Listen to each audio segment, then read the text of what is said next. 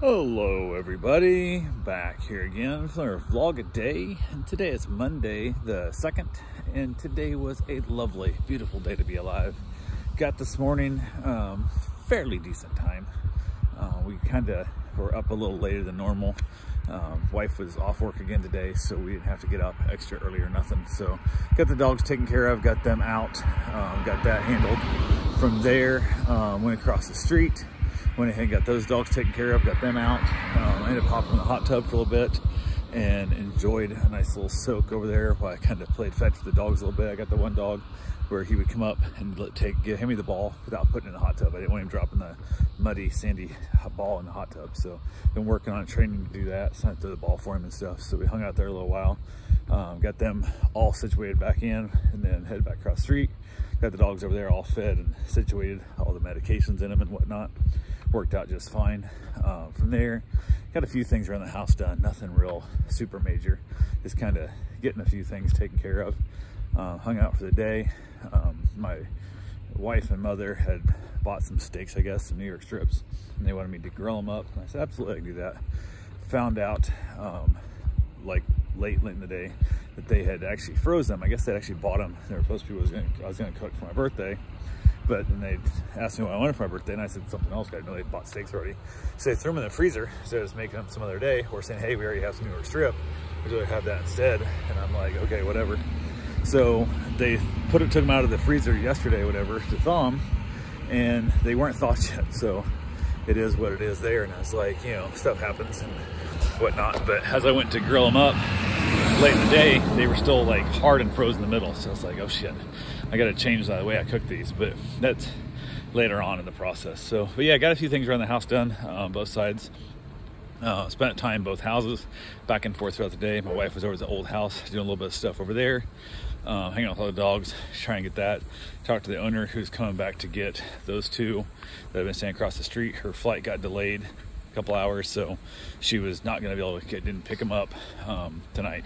She was in the borderline picking them up late as it was, but I was like, yeah, no big deal, we'll figure it out, it'll be fine.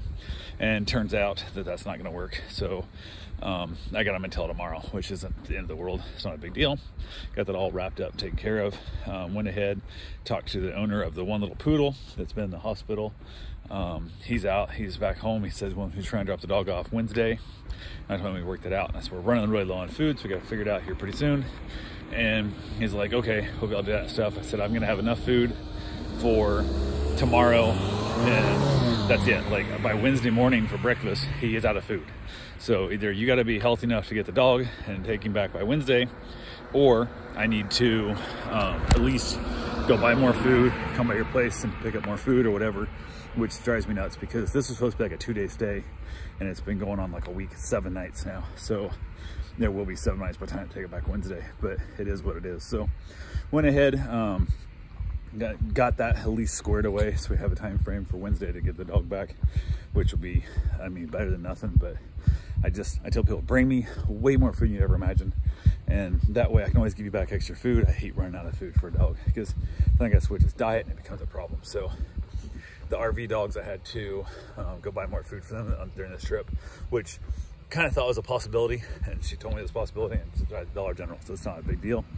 But as soon as I told her about it, she was like, quick, she Venmoed me some money, got it taken care of, and got it all figured out and done with. So, but yeah, went ahead, got a couple things back and forth, both houses done, not a lot of stuff, just kind of, right now I'm waiting to move all my father-in-law stuff back in.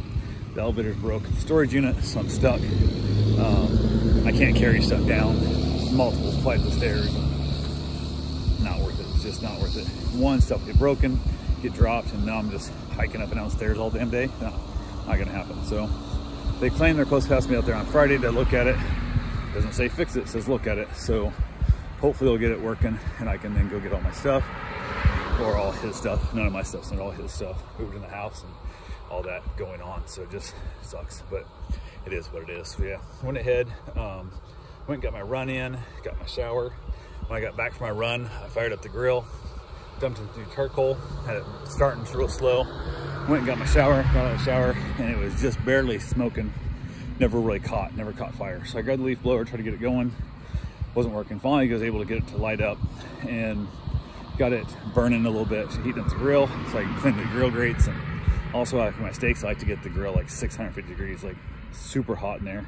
And then I chuck the steaks on it. I throw it on for like a minute each side, and then I shut that baby down and let it just smolder in, let it cook through, and it turned out wonderful every time.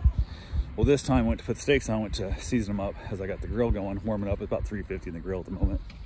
I go inside to season up the steaks, and they're still froze in the middle, like they're hard froze.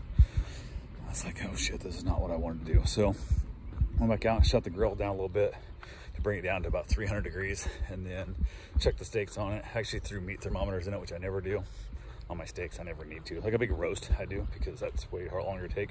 But on the steaks, you just kind of know time frame. And by pushing on them, with them being frozen, I was concerned about it. So chucked them on the grill and turned the grill way down to like 300, 325 is where I was trying to keep the grill at, super low, and tried to let it heat through. Because I knew if I had it at 600 on the outside, it was gonna burn the shit out of the outside and not have them in. It'll still be, you know, frozen. So I ended up overcooking them a little bit, trying to cook them through slow enough, because I definitely didn't want to serve them with ice in the middle. That's not what I was after. So, but they were edible. We had some green bean casserole and then some microwave baked potatoes, and had ourselves a nice little dinner. From there, headed back across the street, played those dogs for a little bit, got back over to the house, reached out to a client that got a couple of dogs supposed to pick up yesterday, got pushed back to pick up today. Hadn't heard from him, like, hey, you guys still come to get your dogs today? Oh yeah, we'll be there in like 7 minutes. That's okay, cool.